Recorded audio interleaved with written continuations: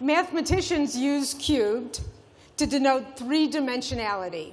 Three things exerting forces on each other opens up way more possibilities than two-dimensionality. Increasingly, in sponsorship, we're seeing this to the third power effect, combining resources of the sponsor, the property, and the fan, and their passion to create entirely new assets. This morning, what I want to talk about are the new intents, the new technologies, and the new applications that we are seeing and what it means for our business and for everyone in this room, whether you're representing a sponsor, a rights holder, or an agency. I'm going to start with intents, and just staying with this cubed theme, I want to talk about three new intents. The first is the move from prevalence to relevance, and the 5-year, $25 million deal between Intel and FC Barcelona epitomizes this shift from prevalence to relevance. So process this. The Intel logo is on the inside of the jerseys of the Spanish soccer team.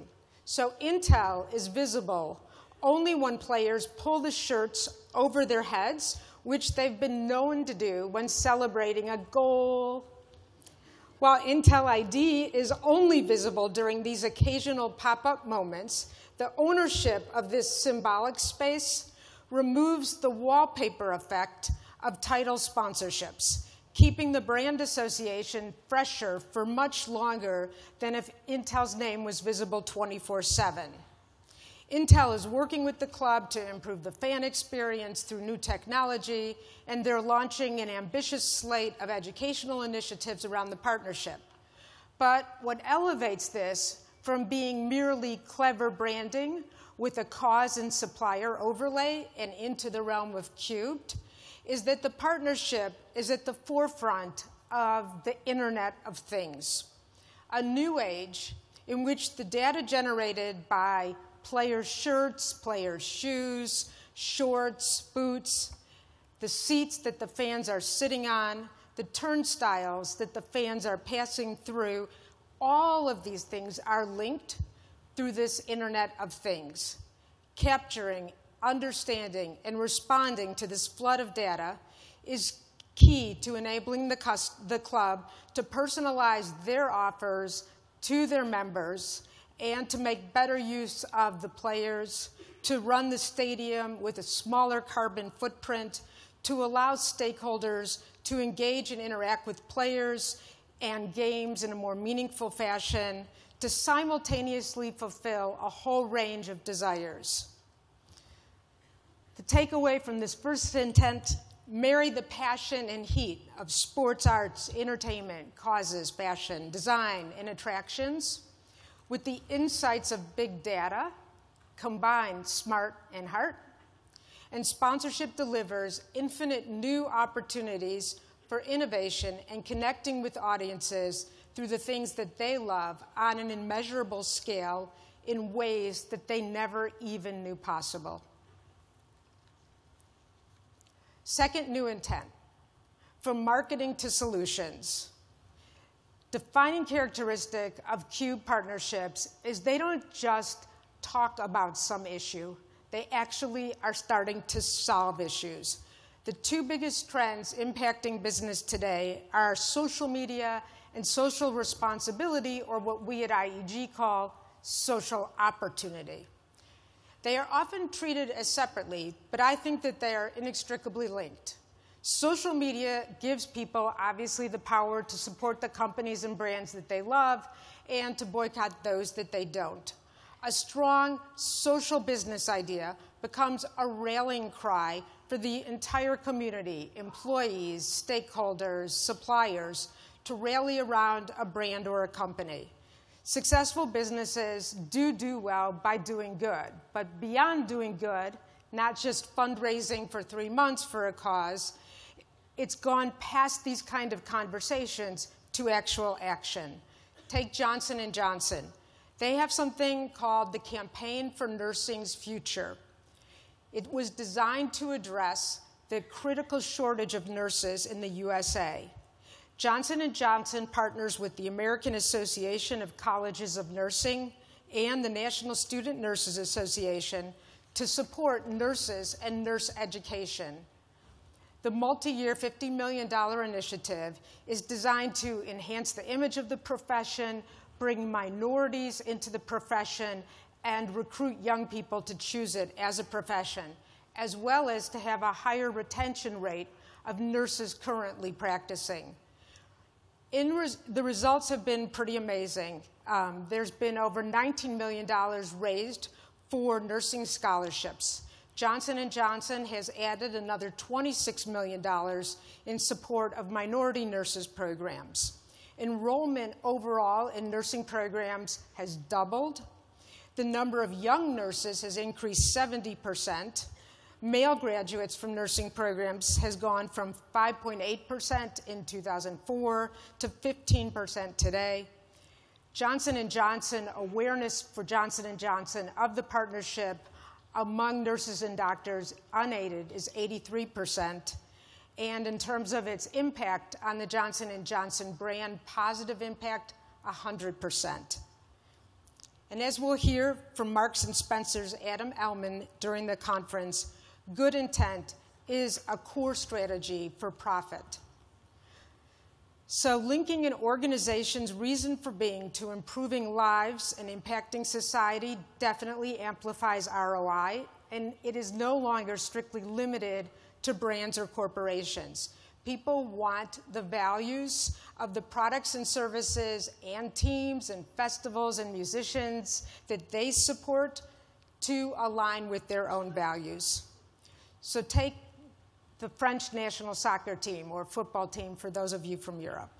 In France, a recent survey found that 82% of the French public had a negative opinion of the national team.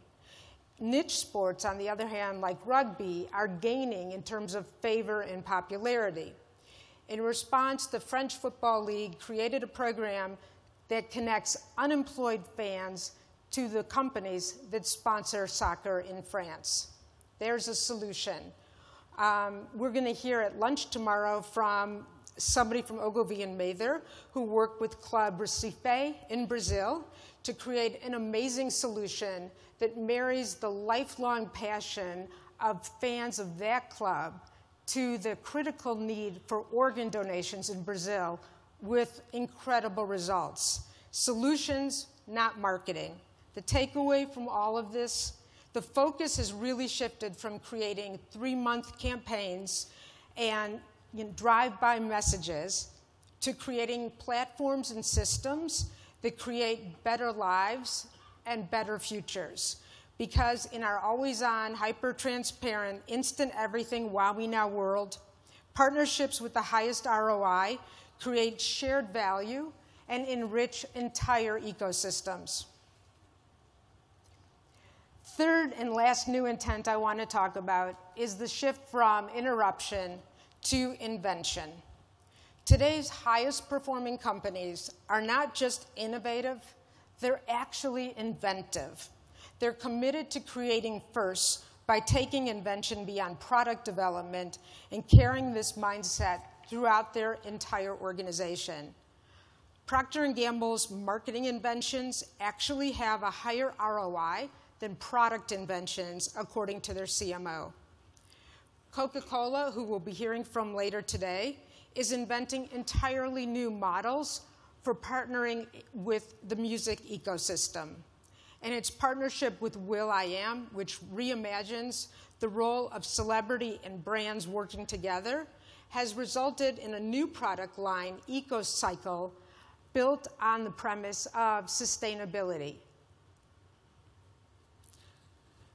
Businesses are realizing that inventions deliver a higher ROI because having first delivers the kind of impact necessary to create a competitive advantage. High-impact moments that are compelling and captivating, shifting the paradigm from return on investment to return on invention. Rights holders who are dedicating the space and resources within their organizations 4 inventive creativity and rapid prototyping, who we'll be hearing from over the next few days, include the Brooklyn Nets, Maker Faire, FC Barcelona, Richard Childress Racing, Shakespeare Theater Company, the American Heart Association, and the Chicago Cubs. The takeaway here is that investments in new platforms can take lots of different forms, but those with the highest value create something new and build engagement, touch points, and revenue.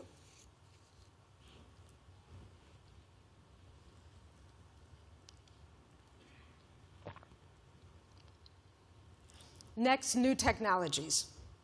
Whether you're looking to attract sponsors or to engage audiences through sponsorship, digital and big data are reinventing the business.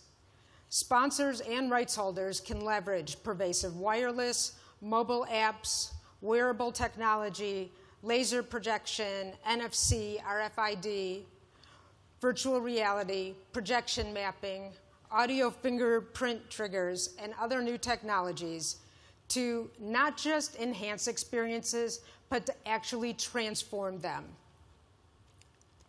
Coca-Cola is using Apple's iBeacons, an indoor positioning system that works like Bluetooth to pinpoint a person's location as part of their 2014 FIFA World Cup activation. And we'll be seeing a bunch of other new technologies from Coke around World Cup, including its use of mobile marketing platform Weave. SAP is using big data and technology to improve the relationship between sports fans and teams and leagues. From cloud and mobile solutions to applications that measure fan sentiment, sponsors, agencies, and rights holders are now deploying big data to generate new revenue and create new businesses. They are monetizing the data they're collecting by selling information to networks to inform their broadcast talent, to selling information to other sponsors around fan behavior. For example, IBM, which has been a longtime sponsor of Grand Slam tennis, has unveiled, using 40 million data points collected over the last 8 years, their Slam Tracker. This online dashboard takes reams of new data, uses the old data that they have, and motion capture cameras and automated sensors to deliver predictive analysis that has the fan experience much better. Verizon was able to tell the NBA's Phoenix Suns if fans went to a particular quick service restaurant after the game, thus testing the effectiveness of a sponsorship. Yahoo is the exclusive online sports content, social networking, photo, and video sharing partner of the new stadium being built in San Francisco by the 49ers. And using the power of analytics, again, music dealers identified an artist called Metis for Coke Zero for a campaign in 2012. The song that they used took off in Central America, then in Europe, and by the end of 2013, it was released as a commercial single. This ability to identify rising talent with higher levels of creativity and certainty enables sponsors to take bigger risks on lesser-known entities and benefits all of us. Today, sponsors and rights holders, however, need to think and behave more like software developers than advertisers. Gartner says that by 2017, the CMO, the Chief Marketing Officer, will spend more on IT than the CIO spends on IT.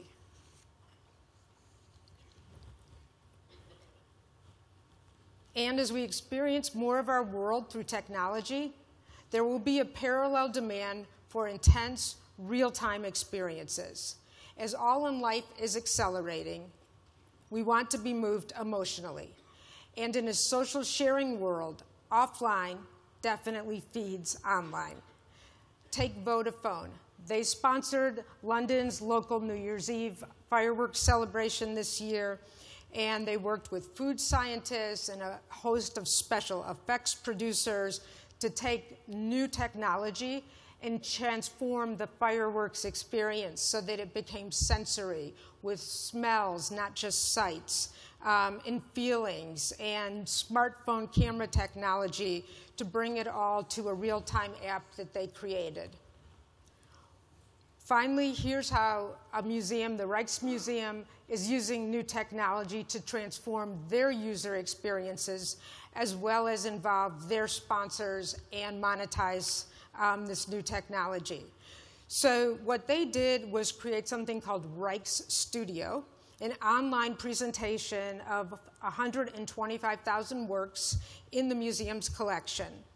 They invite the public to create their own masterpieces. You can download images of any of the artworks in a creative way and apply them to whatever you want. You could create a set of china, you could create a tattoo. They're ultra high resolution works, they're freely downloaded, and you can make posters of them, whatever you want. But the museum created this special cropping tool that lets you select just whatever part of the image you want. Once you've created your masterpiece, orders for the special products are processed by a Dutch startup company called Pichu, which has installed an API on the site linking to various print-on-demand companies. In the first 3 months, over 32,000 portfolios were created, more than 112,000 artworks were downloaded, and 28,000 prototypes were made. Takeaway for new technologies.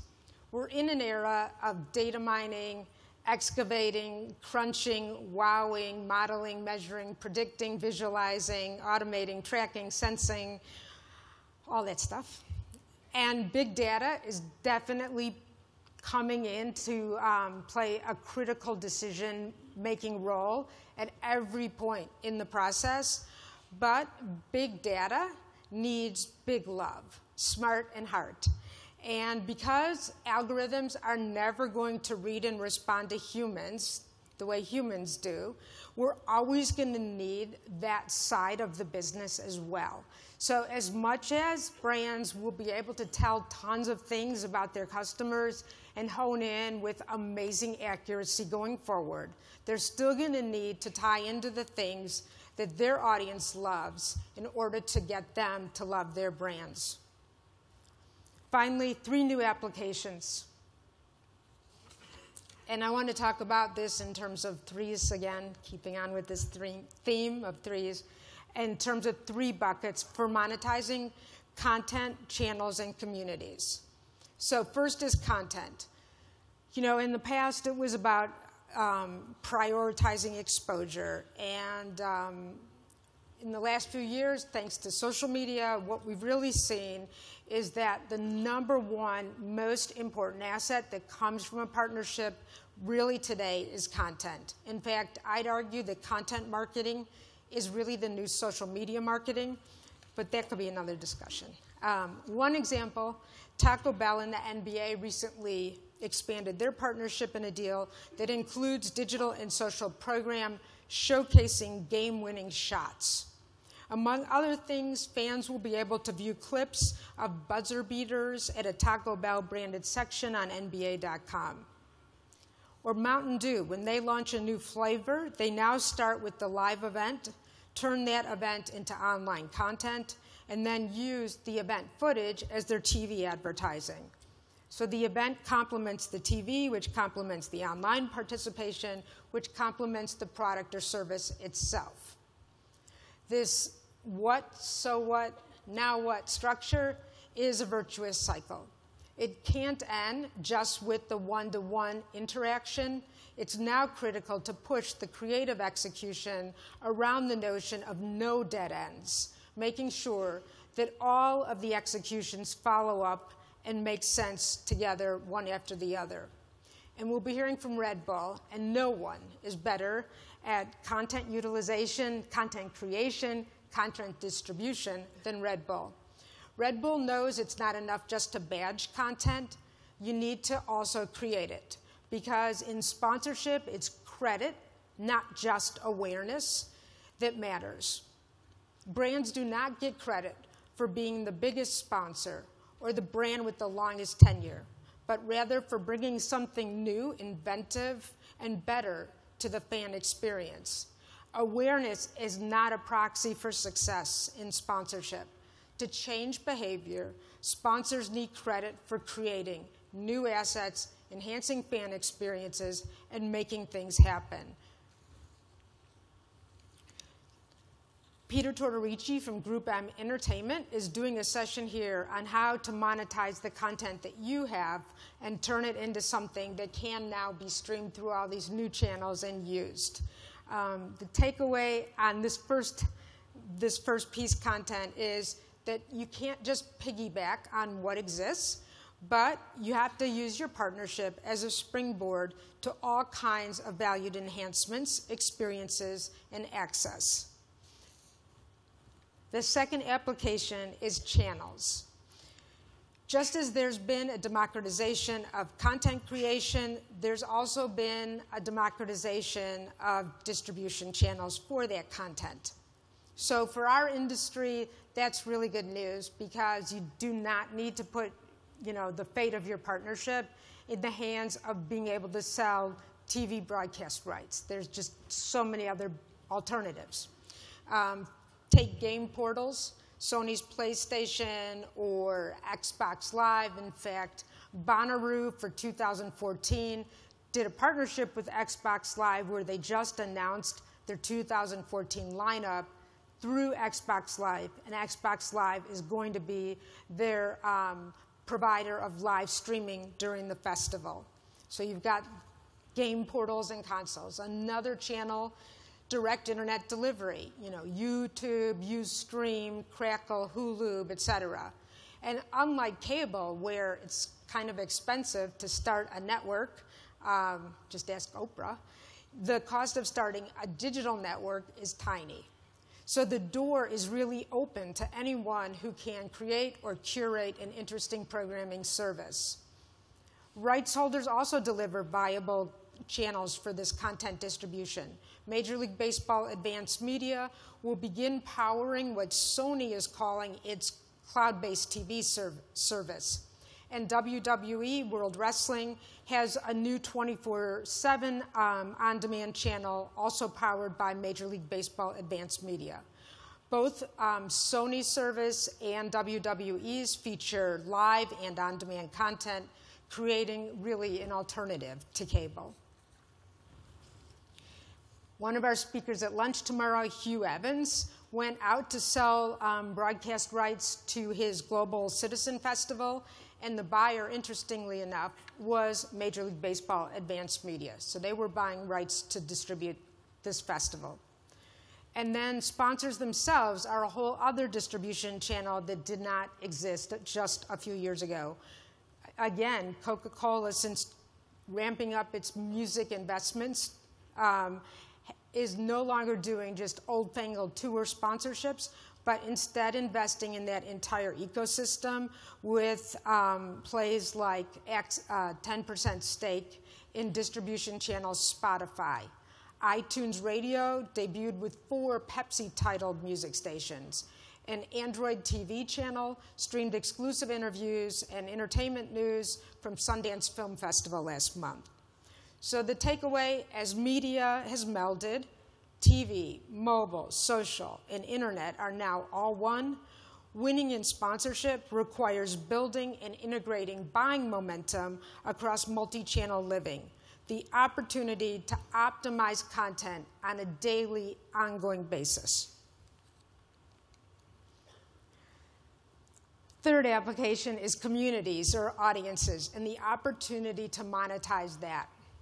So what matters now is how well connected a rights holder is to their audience and how well they can connect their audience to each other and to the sponsors.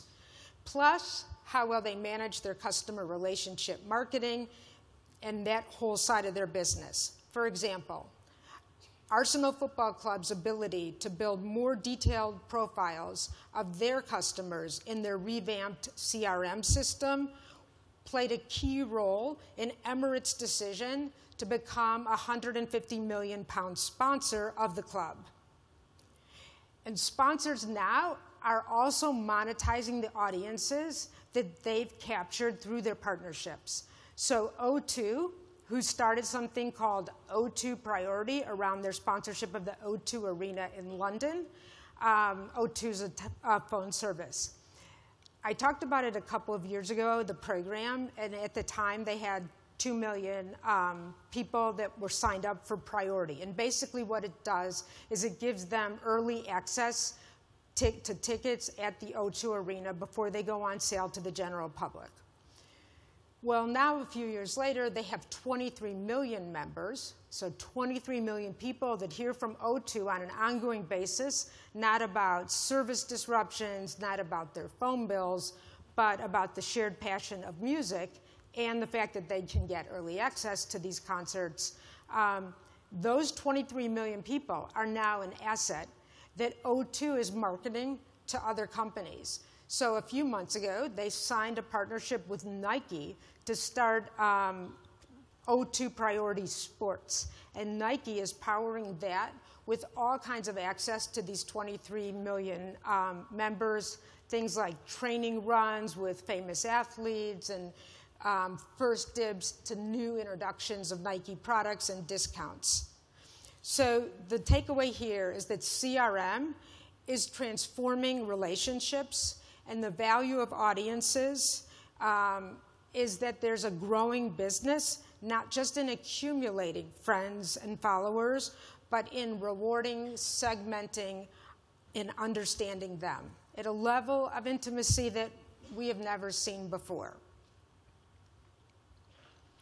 So this combination of content, channels, and community, plus the other things I talked about with technologies, is turning out to be a formula for a final C that I want to talk about today, and that is capital.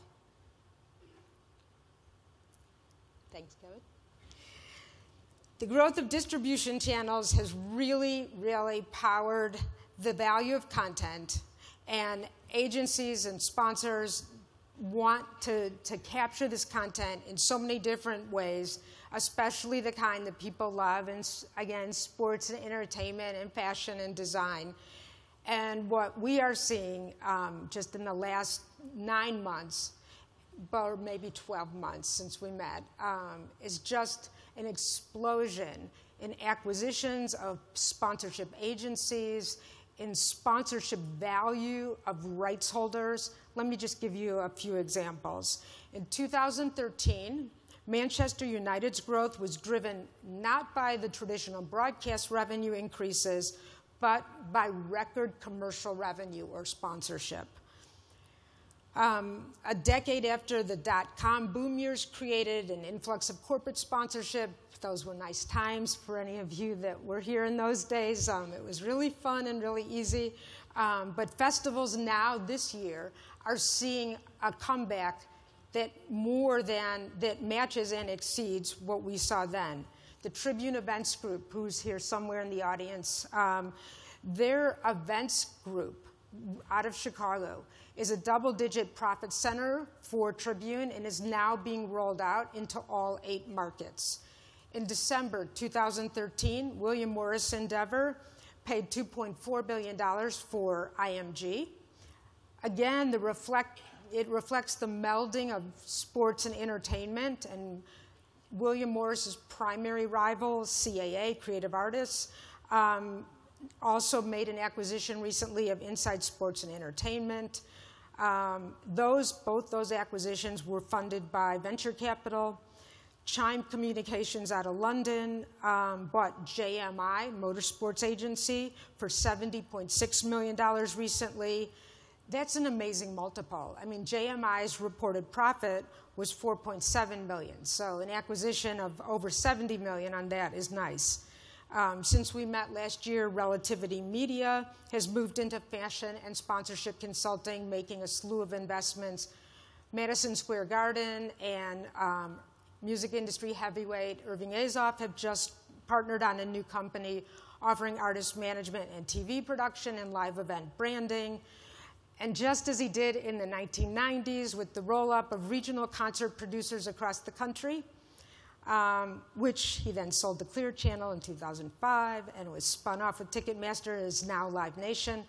Robert Sillerman's SFX Entertainment went public at the end of last year, and has since then been on a binge of buying up dance music festivals worldwide.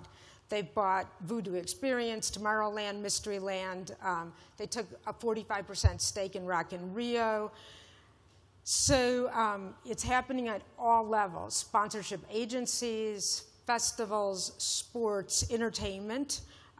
Jay-Z's in on the action. He started his sports marketing agency, Rock Nation Sports, and recently acquired Kanye West's design firm to make that even stronger. And it's also happening with smaller event venues and entertainment. My friend Peter Shapiro, who started something called Brooklyn Bowl, which is a bowling alley with music stages and food in Brooklyn, now is expanding to London and Las Vegas, and his partners in those ventures are Madison Square Garden and AEG. And then a company called Event Live that formed in 2012 that was interesting. I was watching their growth because they were trying to stream live music from festivals to create a big audience for that. Less than 12 months after starting, they've already been acquired by Yahoo, and they went away. They've now been folded into Yahoo Stream and Yahoo Music because Yahoo's decided that their future rests in two areas: sports and music streaming.